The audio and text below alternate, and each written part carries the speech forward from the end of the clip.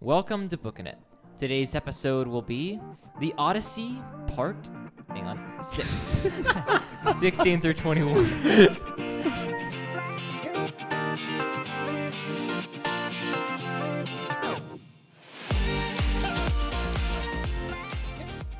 Hey everybody, welcome back to Booking It. And yes, I had to look up what part we were on. Because the thing is, he looked it up right before we started recording, too. And then I blanked, man. I blanked. Doing podcast intros is hard sometimes. Okay. Ooh, well, yeah.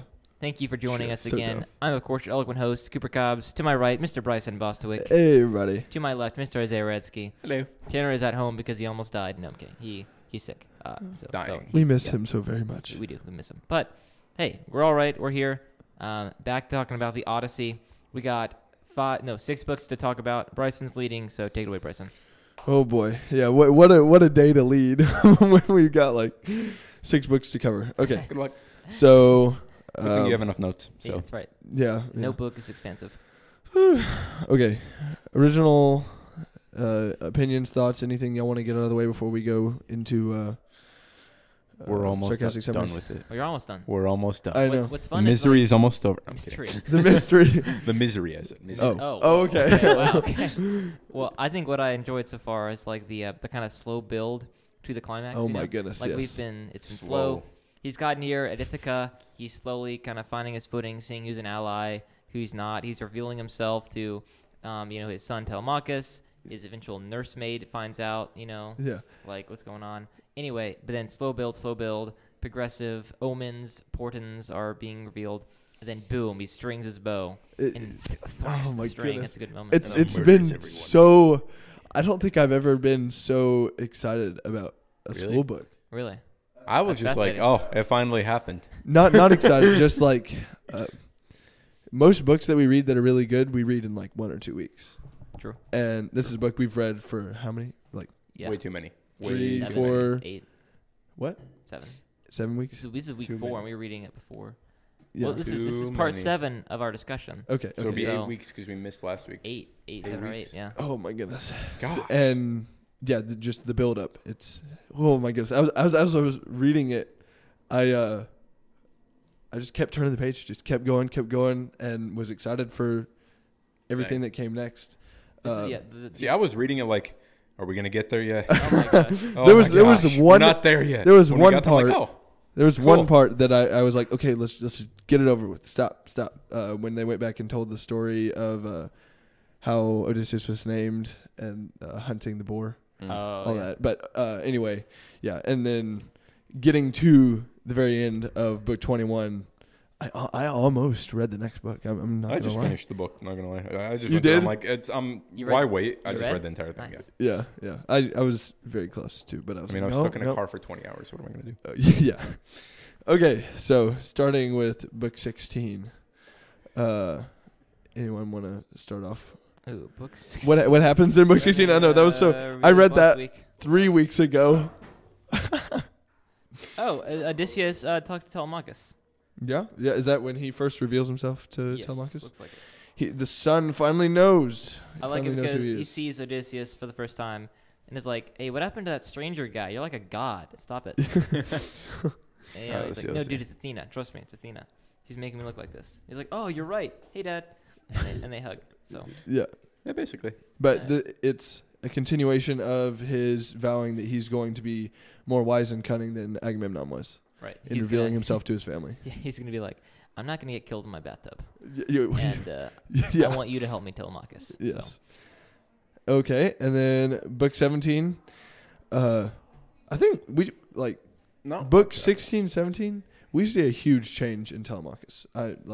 He's come home a man. Yep. He's finally willing to stand up to the suitors. Finally, going to say what he thinks, and he uses some pretty heavy, brooding language to them. Yeah, he does. He's- Seriously, he's owning. He's staking. He's finally courageous, and I mean, he has really good reason to. He knows his dad's back, and he's seen him in all his glory, and he knows something big's gonna happen, and I'm gonna be a part of it. And he knows the plan. I'm not gonna play the chicken brings him anymore. Into his plan. Yeah. So Odysseus kind of gets taken into the town to beg by Eumaeus. Yep. Yeah, Eumaeus. Eumaeus. Not much else really the happens. goat herd. Oh yeah, everybody. Stupid goat herd. So it's weird because like you see this kind of like Odysseus, this humble person, the beggar-king, and then kind of working his way back up, and then everybody at the lower level is just like a jerk to him. I mean, the goat herd is mean. Then you have the other beggar, who like fights Odysseus and is like. Yeah, like that's grouchy. 18. Yeah, exactly. Iris. Exactly. And so it's really weird that everybody he meets on the lower level is like these awful people Yeah. that he's going to beat up. I don't know. But I think it's fun seeing like the suitors at the highest level of society are dirtbags and he hates them. He's going to mark them out for vengeance. And then same thing at the lower level of all these. Well, at the lower level, he has more patience for them, right? Yes. Because he tells the beggar guy, he doesn't kill him. He warns him. The guy doesn't back down. He didn't kill someone. Oh. But anyway, such patience. He understands that they're the lowdowns and that they're not really at fault, I guess. I don't know. But he has more patience for them than he does the people at the top. Yep. Yeah, so he's just like a socialist. So that's 18. All the while we keep flashing back to Penelope and what's going on with her, and she's just weeping her eyes out. And then Athena helps her to sleep. Yes. So then book 19. Book 19 is where it gets good, man. It's good. Yep. So because then he comes and talks to Penelope, and tells him where he saw Odysseus, and lets her kind of know that he did see Odysseus because he knows what she's looking for and gives her that. So yeah. He even said he remarks on the exact clothes that he was wearing when he left. Yeah. Or the clothes that she gave him. So she's like, yeah. You probably saw him. And then. This is when his maid washes him? The maid, when she's washing him, sees the scar. And it's like, oh, huh. Yep. You're Odysseus. You're the master. Oh, okay, I guess. And she exclaims. She shouts, and but for some reason we can only guess it's Athena or somebody. Penelope doesn't notice. Nope. She's just off shouting. doing something else. The wash bowl clangs in the big hall. And nobody notices that. That's normal. She does that all the time. Yeah. She's old. She goes to refill it, and then Yeah. So, moving on. Book 20. Book 20. What I'm thinking of. Odysseus pulls aside the cow herd and swine herd. And basically asked them, how far are you willing to follow Odysseus, your master? And we kind of see the cow herd takes more of the authority here, and Eumaeus just follows him. The swine herd's there too, but it's the cow herd that is talking most of the time. Oh. Yeah. And they're like, to the death. Well, to the death. We'll follow him to the death, I guess. And so he's like, okay. Well, now that we've got this sorted out, I am Odysseus, and you're following me to the death tomorrow, so get ready. Yeah. He also has Zeus for omens and stuff like that, like a good omen. Yeah. Oh, sorry, Penelope, because I think in 19, Penelope goes, hey, I had this dream that, there were all these, I don't know, geese, and then an eagle came and ate them all up, and the eagle was like, I'm Odysseus, and I will save you. She's like, what does that mean? And he goes, it can only mean one thing. I am so wise. It means that Odysseus will come and kill the suitors. I know. Let's go. I am so smart. It's like, whoa, I didn't think about that. Right. Yeah. Anyway, in 20, Zeus kind of confirms Odysseus that he'll see success with some lightning bolts and stuff. And then the thunderclap happens, and there's no storm, whatever. Yeah. Telemachus keeps whipping the suitors and verbally mostly. Yes. And book 21, right? Yeah. Move on to 21. We have Antinous. Antinous. Yeah. He's been one of the main suitors. The ringleader of the jerks. Yeah. He oh my goodness, he's just so hateful. I don't know any other word for it. I've got some quotes to read, so we'll get into that. Okay. Then didn't Penelope just basically say, all right, I got one contest. Whoever succeeds can marry me. Yes. Right. You got to string Odysseus' bow and then shoot through all these axes. And Lightheart goes through this pretty well. I think he just at first he says, okay, did she know that Odysseus was coming back? Had she finally? Because oh my goodness, she has to be blind to not see the 5 different omens that Zeus has sent. 2 people the prophet bard murder man. Right. He has said that Odysseus is back. Right. Odysseus himself has said Giving something clues. about he's back on the mainland. He's back at home. Yep. And she's just She had like, her nope, dream. I'm not gonna leave it. I don't want to get my hopes up. And so she says, okay, I'm gonna set up this competition. So by the way, with the axes, it's always unclear to me. I don't You have to, know like, what it punch is. through the Yeah. metal, or are they hollow axes? Like, Or is he I've knocking always them pictured down? like that like movie Yeah, I scene, know, I like know. the beginning of the movies, Yeah, like yeah. whatever, like that, like where it's like hollow, like Right. just a hole. I haven't seen I'm it. not sure. What is it's it? like just a quick little movie company logo Yeah. where they do like Odysseus shoots through the axes and I'll see they're if I can hollow find axes. it. Yeah. Hmm. Anyway, yeah, I don't know. Either way, obviously stringing the bow is a big deal. Yes. Yeah. Because no one can do it. No, not Telemachus tries. Antinous tries. What's the other one? There's another main ringleader. I can't remember his name. It starts with an E. Eurylochus or something like that. He tries. Everyone tries. Eurymachus. But none of them can do it. And then the beggar-king comes. Yeah, the beggar-king is like, hey, let me give it a try. Yeah. Let me give it a try. And they're like, oh, you young whippersnapper.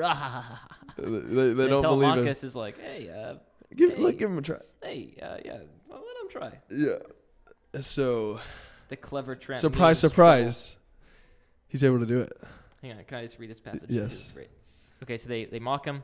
So they mocked, but Odysseus, mastermind in action, once he handled the great bow and scanned every inch. Then, like an expert singer, skilled at lyre and song, who strains a string to a new peg with ease, making the pliant sheep gut fast at either end. So, with its virtuoso ease, Odysseus strings his mighty bow. Quickly his right hand plucked the string to test its pitch, and under its touch it sang out loud and clear, and sharp as a swallow's cry. Horror swept through the suitors, faces blanching white, and Zeus cracked the sky with a bolt, his blazing sign. And the great man who had borne so much rejoiced at last that the son of cunning Kronos flung that omen down for him. He snatched a wing arrow lying bare on the board, the rest still bristled deep inside the quiver, soon to be tasted by all the feasters there. Setting shaft on the hand grip, drawing the notch and bowstring back, right from his stool, just as he sat, but aiming straight and true, he let fly, and never missing an axe, from the first axe handle clean on through to the last and out. The shaft, with his weighted brazen head, shot free. Wow. That's epic. That is pretty crazy. It's pretty crazy. Oh, That's my like, goodness.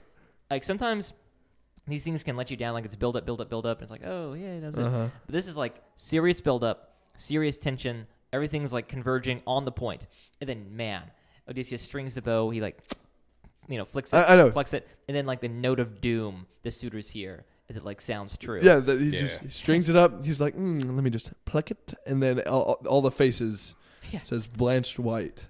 Just the horror on their faces as they realize, well, who is this man actually? So Isaiah found the clip. Is it Yes, hollow arrows? I think this is Hollow axes. I mean. Yeah. So it's like this. So what I was imagining. Something like that. Oh. Yeah. Okay. Yeah. Okay. Yeah, I have seen that before. That makes sense. But that's more of a test of accuracy than strength. But I guess stringing the bow is the strength test. So. Yeah. Okay. All right. Now that's where we ended. We got to wait for the climax. Or I say didn't wait, but well, we're done. Okay, bye guys. Not bad. Okay, no. So let's go back and take a deeper look at all of this. So going back to book 16, I thought it was really interesting how everyone in the story is so hesitant to believe that he's actually back. Telemachus just doesn't believe him at first. Says you have to be a god or a vision from a god. There's no way. Yeah. You're my dad. I think it's crazy. Out of everyone, the only person that receives him almost immediately is the maid.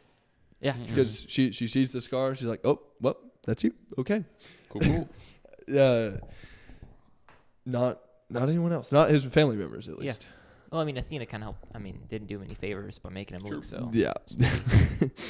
Yeah. So, what do y'all think about everyone's point in the book so far? How much have people progressed? Has Telemachus really progressed at all coming to this point? Has Penelope progressed or degressed?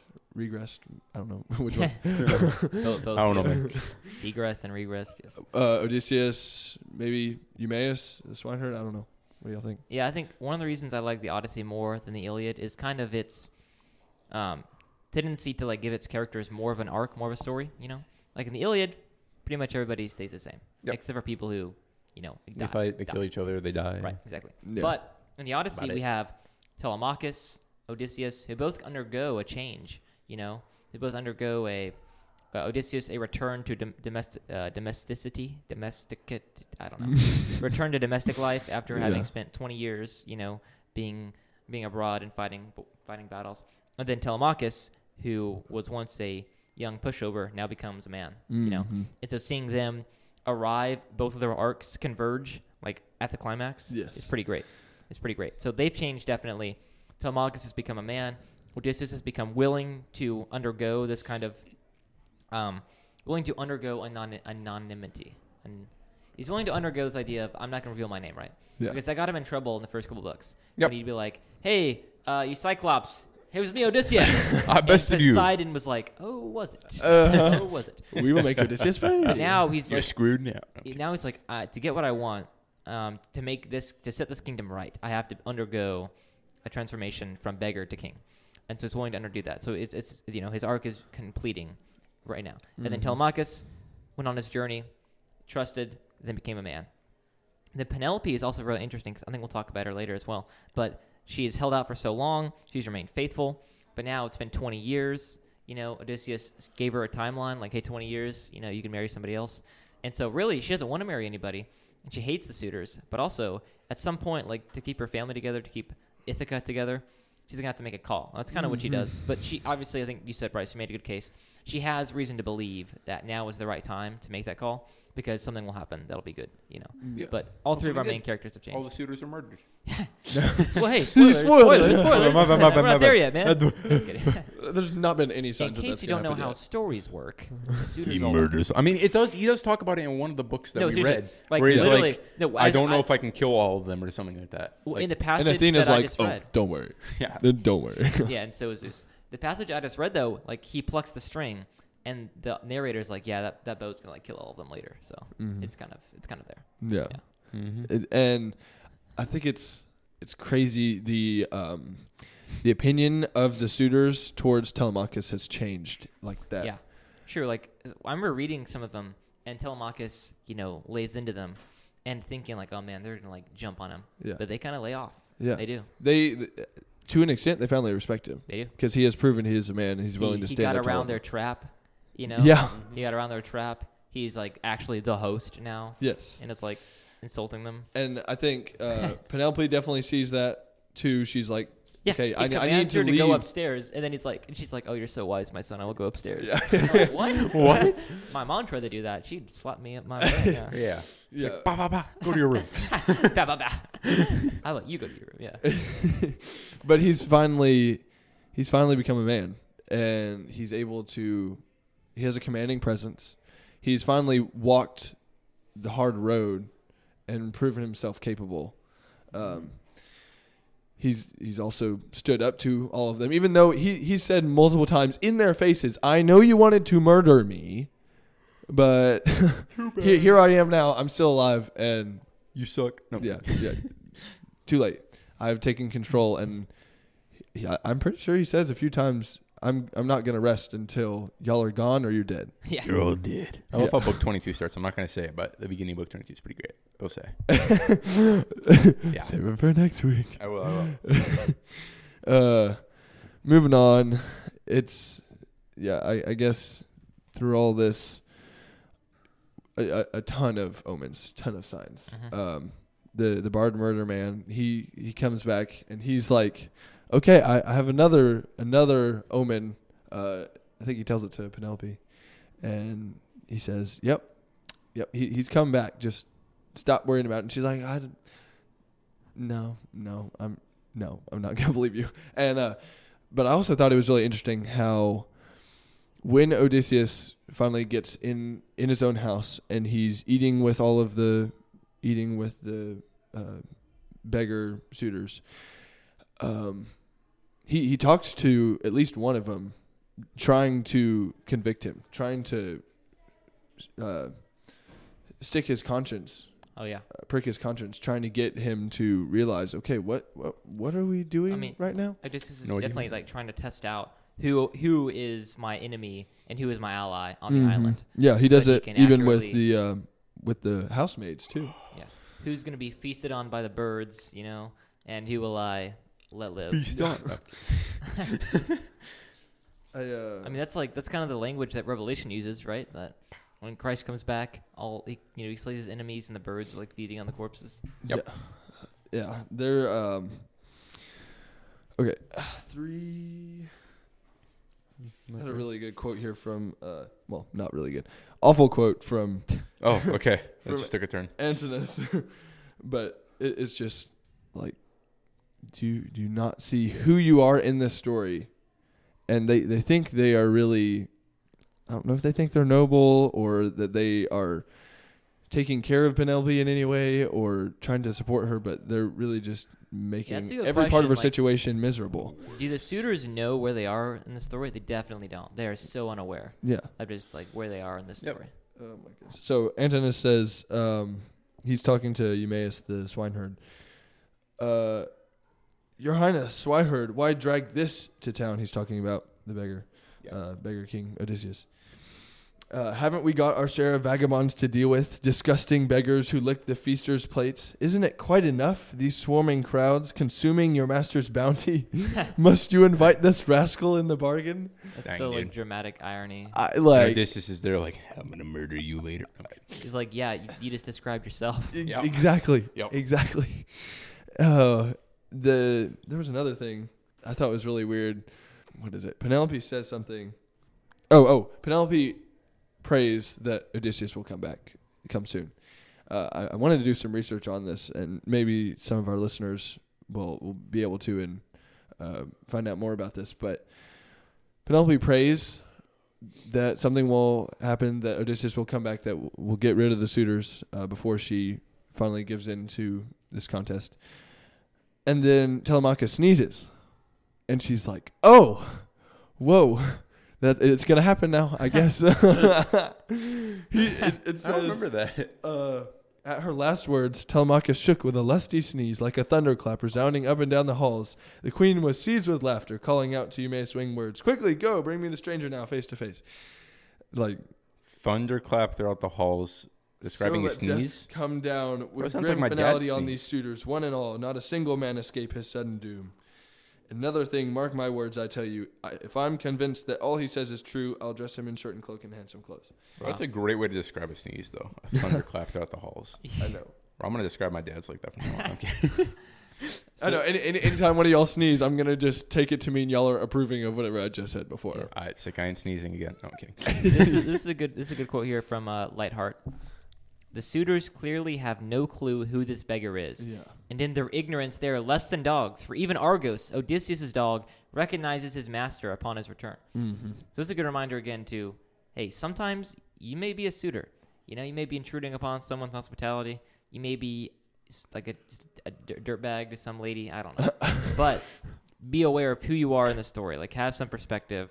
Be self-aware. Mm-hmm. Just like what kind of character you're playing. Oh my goodness, that's something that gets me every time listening to Indy Wilson. Just what kind of character are you in the story? Take a look at who you are from the outside looking in, instead of just your own two eyes looking at the world. Yeah, and look at the third person story, not the first person story. Yeah, you'll see a whole lot more, and you'll realize you're not as likable as you think you are.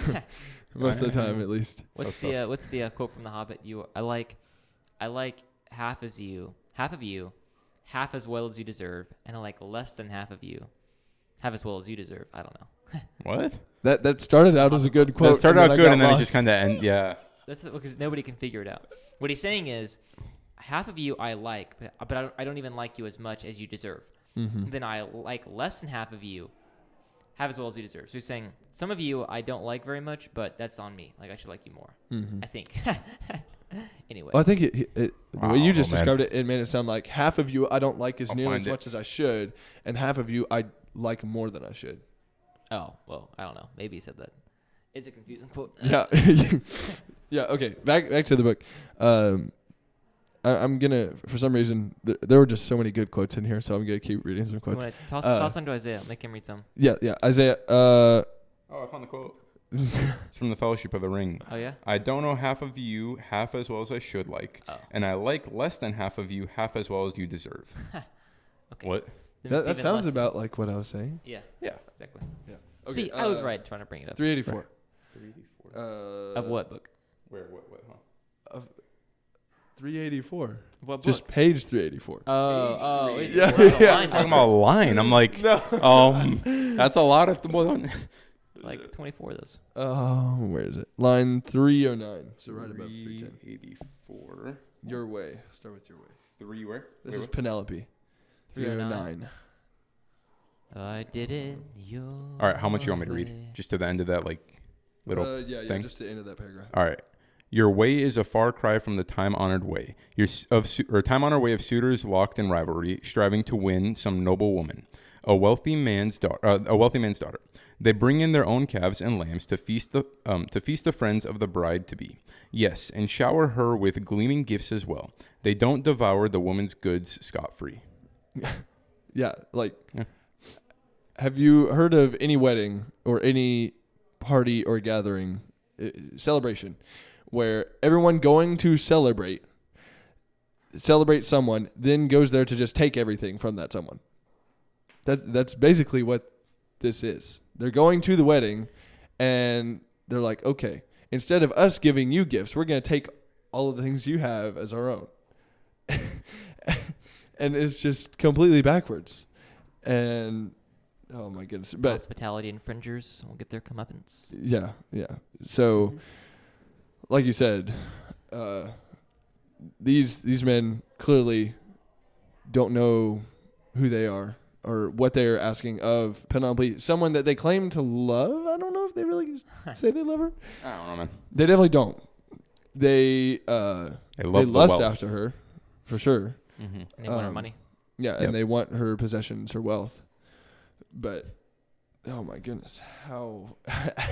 I don't know how she's been able to bear it for this long. Yeah. No idea. She's a strong woman. Strong, independent woman. One thing I want to say here, before, I don't know how much more you have, Bryson, but in Heroes, the City of Man, Lightheart points out that really this story is not so much like two smart people, Telemachus and Odysseus, using their wits to conquer the bad guys, but rather it's a man getting in just in time to save his bride from the dragon. Mm-hmm. You know, fair. Or the gods controlling all of it for a good story for themselves. Yeah, well, that's why the Christian structure of kill the dragon, get the girl is much better than the pagan version of it. You know, but also at the same time, I don't know. I think our society has kind of rejected that structure because they feel like it's sexist. I guess I don't know.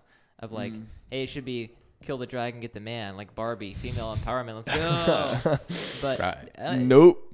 There is something powerful and potent about reading the story and just understanding all Odysseus has gone through to get back to his wife, who has been, as he just said, strong.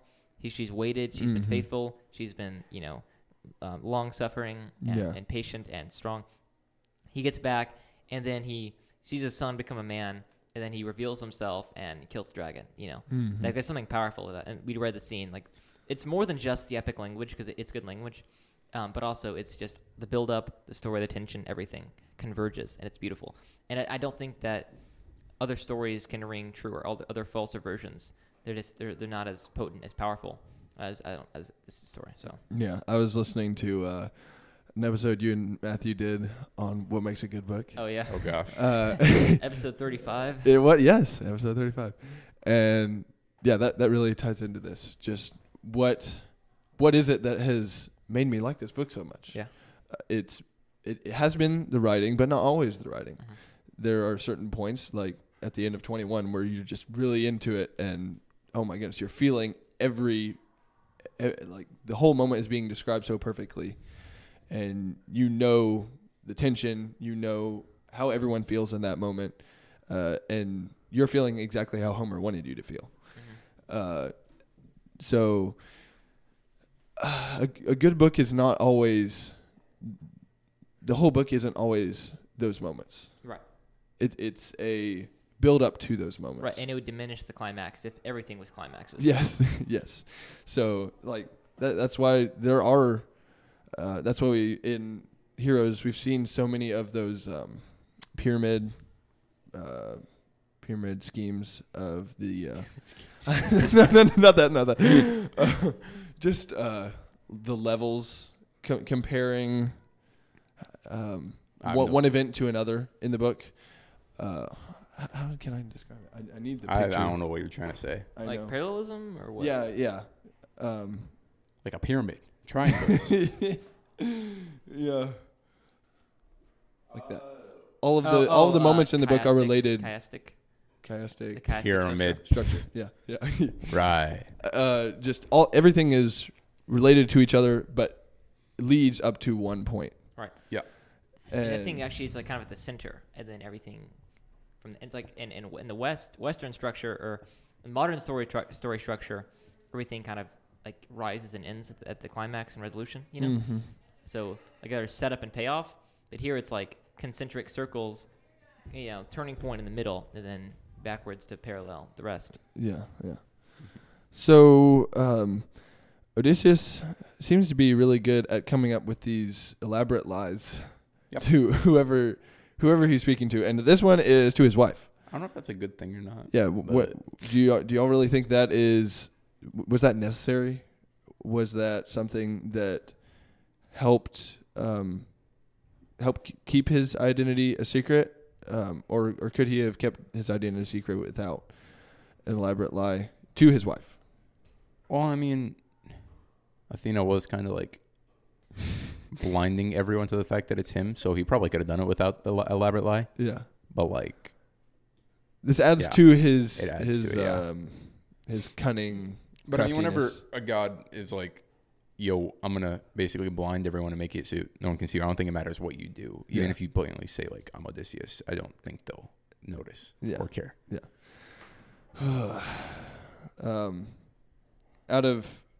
Out of all of this, have we gotten to y'all's favorite part so far, or did y'all? Stringing the bow is probably my favorite part so far. Yeah, I like that part, and then the next chapter, but the action. The next chapter is his favorite. The first like two the paragraphs John Wick are part. Great. The first two paragraphs of the next chapter are like great. So guys, I'm working on a prompt for our donor shoutout story, and I tried to like do a two-parter. Part one ends with him stringing his bow, and then part two would end at the end of the story. You know. Yeah.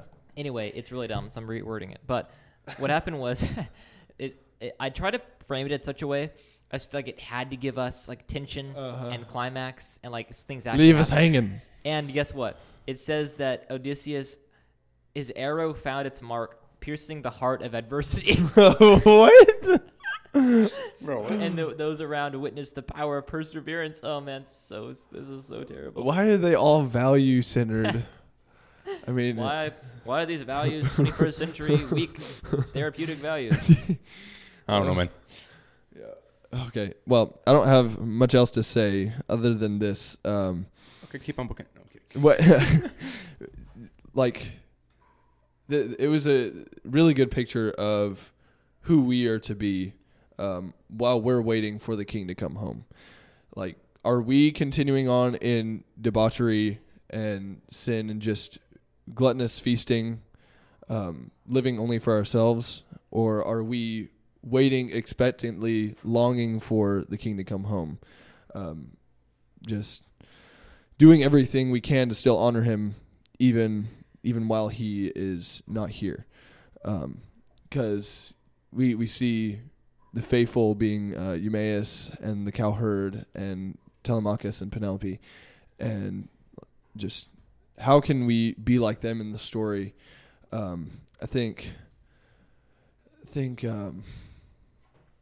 Eumaeus doing everything he can to still honor Odysseus. He's still taking care of all of his herds. His pigs are still flourishing, and even so, Odysseus comes back blood splattered. And Eumaeus is like, "Hey, all your pigs are good, man." But he still does his best, even for the people that are stealing everything from his master, which I thought was crazy. Like he's still giving them the vatted. Yeah, he still gives them the best because that is what his master would have done. Not continue to let them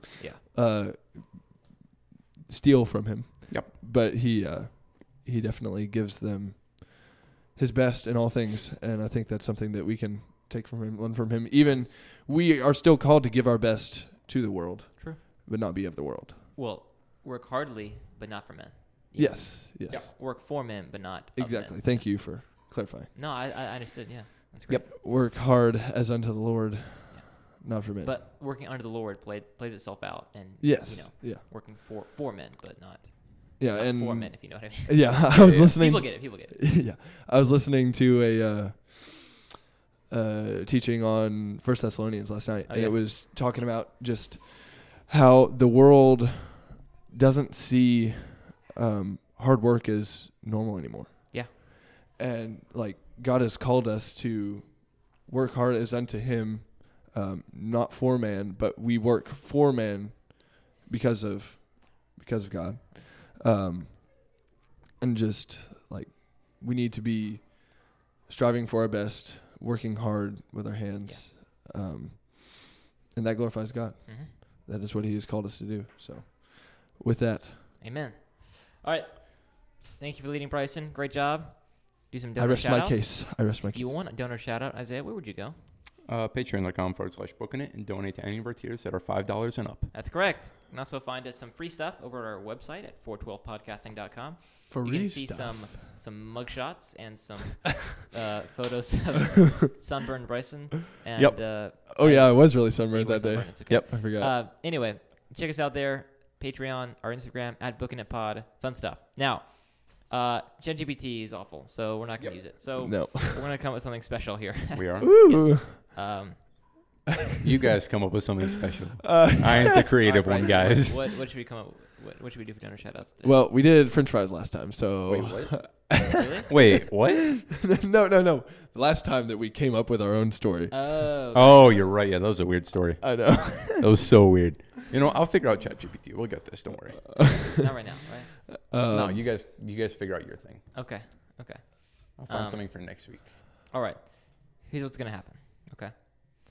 I don't know what's gonna happen. Here's what's gonna happen. I don't know what's gonna happen actually. Okay, so let's do. I'm reading Outlaws of Time right now, so I'm wanting it to be something related to that. Our heroes are lost in a time that they do not know. Oh, lost in time. Yes. Are they outlaws in said time? Or are they just lost? Only a few are able to guide them. Oh. So a few are not lost. Yes, a few are not lost, but okay, so I don't want to lose track of who is who. So Moses and Zara are the ones that are leading everyone through time. Okay. They are able to pass through time. They have led everyone to where should they lead them to? They have led them to the great age of cybersecurity. Dang, bro, that's crazy. Where cybersecurity is very much existent, but it actually works. For most. So there's not a huge demand because it works. I'm thinking more of like Minority Report, kind of. Okay, yeah. It works, but there are flaws in the system. But we cover those up. So they gotta uncover all the flaws of the system. Yes. So Moses and Zara are wielding through time. Does that really work? Wheeling? I know. They're flashing through time, fixing the things that Anna and Emily have destroyed. Oh no! I don't know. What did they destroy though? What did you say? What have they destroyed? Yeah. What infrastructure? You said it fixing the things they destroyed, but like what? They have destroyed peanut butter and jelly. No. No. Peanut butter and jelly. Yes. That's awful. So instead of making Uncrustables, hang on. they made Crust-Offs. Okay, but this is the cybersecurity. Yeah, wait. So in the future, people no longer taste it. They must interact with it on a screen. Yeah. But they've wiped the code of peanut butter and jelly. No. And our heroes have to restore peanut butter and jelly by bringing the real stuff back. Yes. And not by using the internet fake version. They've become completely. They're no longer materialists. No, I serious, but yeah. They're not Gnostics. They're not Gnostics. They're So Nana and Van Papianuela are kind of. Nana is the president of the evil Minority Report country. Okay. That wants to keep everything digital, and but she has secretly hired Anna and Emily to remove peanut butter and jelly because she wants people's lives to become more mundane. And taking away the taste of peanut butter and jelly will drastically compliant. ruin people's lives. Right. Just Human like flourishing drops. Like it's the butterfly effect. True. If you got rid of peanut butter and jelly, who knows what would happen? Right. People have to eat turkey and ham sandwiches. Ugh. Oh. Anyway, Van Pappy and Whale are the head of the resistance. All right? Yes. And they realize that Nana is removing things from code. But they realize the way to counteract it is not cybersecurity. Is to actually like restore real things. And so they call Moses and Zara, expert cybersecurity people, to kind of draw Anna and Emily off guard. Are they no longer traveling through time? They are traveling through time, but they've arrived. Okay, yes. They've arrived. They're famous. They're, it's like they when can have many adventures. When the Pevensey children have been called back to Narnia. Right, exactly. Anyway, so Anna and Emily get thrown off thinking Van Peppy and Wayla are trying to restore it to the code, but they're not trying that because they won't do that. So Moses and Zara arrive and like start working on the code, and Emily like trying to like counter hack. I know it's a cool hacking scene. Isaiah can do it. I don't know. Anyway, while this is happening, Keenan, Howdy, and Jenny show up from the time because Moses and Zara have called them from time. Yes. With real peanut butter and jelly. Oh, from the 1980s. From the 1980s. From the 1980s, because that's the good stuff. So Keenan, Howdy, and Jenny, my mom, start passing out to the populace. Are we talking like Jif, Smuckers, like the healthy brand? Whatever the 80s good stuff was. Okay. I don't know. I wasn't alive then. That's my parents. So they're passing it out, and all of a sudden human flourishing starts skyrocketing. It's like the scene in Elf where like Christmas spirit with like 20 people jumps up and like the whole thing goes crazy. Anyway, about 100 people have gotten peanut butter and jelly, and all of a sudden on Nana's watch, the human flourishing radar just shoots up. She's like, oh no, what's going on? So she hires her assassins, Isaiah's grandparents, Mike and Sylvia. Bro, what? And Isaiah's extended family, his parents, Mike and Laura, and his Aunt Jane and Uncle Sam, to go exterminate. Okay. So they're marching to go counteract the peanut butter and jelly that's being spread. Yes. Meanwhile, Anna and Emily are still like counter-hacking Moses and Zara because they're trying to restore it to the code. Yes. All right. But then Moses and Zara pull like a trick because they actually don't restore it to the code. They put something in the code that says, hey, go to this spot and you get peanut butter and jelly. Okay. So Mrs. Hall, who's a famous pilot on the resistance side, comes and drops peanut butter and jelly. Ooh, like peanut butter and jelly bombs. Where the code was supposed to say. Okay. But they come and they get the peanut butter and jelly, and human flourishing is restored.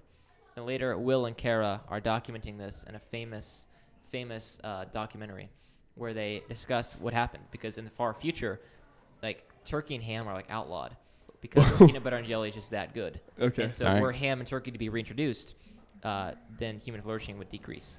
But Will and Kara are documenting the past so that people can not eat turkey and ham because they don't want to. And that's the story. Because it's such a vile thing. I'm sticking to it. And Isaiah's working on a prompt for next time. So how's that coming? Actually, kind of good. Oh, really? Okay, great. Well, that's good. We'll leave it on that. Hope you guys enjoyed that. Support us. 5-star rating and review. Thanks for listening. Share with your friends. Until next time. Keep on booking it.